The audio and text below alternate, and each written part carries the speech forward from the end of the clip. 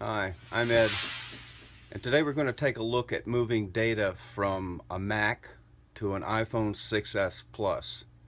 We're going to be using this Ravpower flashcard reader.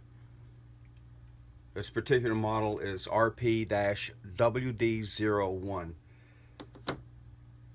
I want to preface this with, I don't work for Ravpower. I'm not a representative for Ravpower. I'm not an agent. I don't own stock in their company. I'm just a consumer who needed to move data from a Mac to an iPhone 6s, specifically video. I needed something that could work in a hurry and move it wirelessly.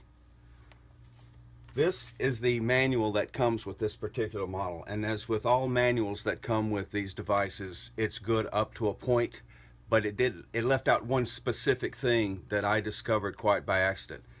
I thought I was going to be able to move data just through this wireless Wi-Fi device without anything else.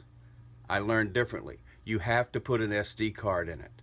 Once I figured that out, the thing works like a champ. I'm going to assume that you've already downloaded the software you'll need. If you haven't, go to ravpower.com, downloads, and you'll download File Hub, both for the Mac, and you'll choose the OS version, and then you'll go to the App Store to download the app for your iPhone 6s. But having done that, we're going to open it's called the RAV File Hub app for the Mac.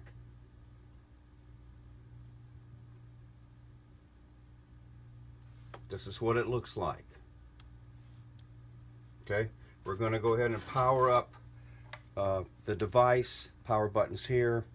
Hold it till something turns blue, and there it is. The device is on, and it's got its own Wi-Fi system.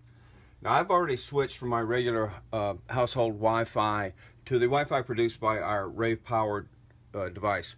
You'll want to do that before you start any of this process. If you don't, it ain't going to work. So here's our window that's been opened in a browser that we're going to work from. So we're going to want to upload something, and the occurrence of upload is from the Mac into this, which is I say into this, but into the SD card on our device. Choose Browse, and I have created something on the desktop just for our purposes here. I open it, it loads it in, choose OK. It's moving it to the SD card. No, I'm not moving it, sorry. Copying it to the SD card.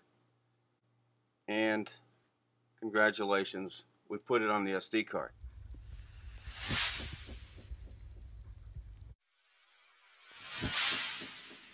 When you're installing the app on your iPhone, it's going to ask the File Hub app, it's going to ask permission to access your photos. Choose Allow. If you don't, it won't save the data in any form that you can manipulate. You can't edit it or even view it. If for any reason you miss this step, you can always go to Settings after the app is installed. Go to Settings, choose File Hub, and turn Photos on. Then you're good to go. Now, we take our iPhone 6s, open up the corresponding RAV File Hub app, and we're going to choose Download, and it loads it onto our iPhone 6s. Now I can squirt out of the house, go do my thing, record more video, do some editing on this. When I get back, I reverse the process. It's back in the Mac where I can do serious editing and production. Hope this works for you too.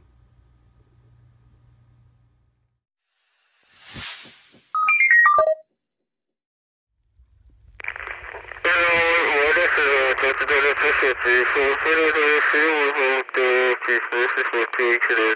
is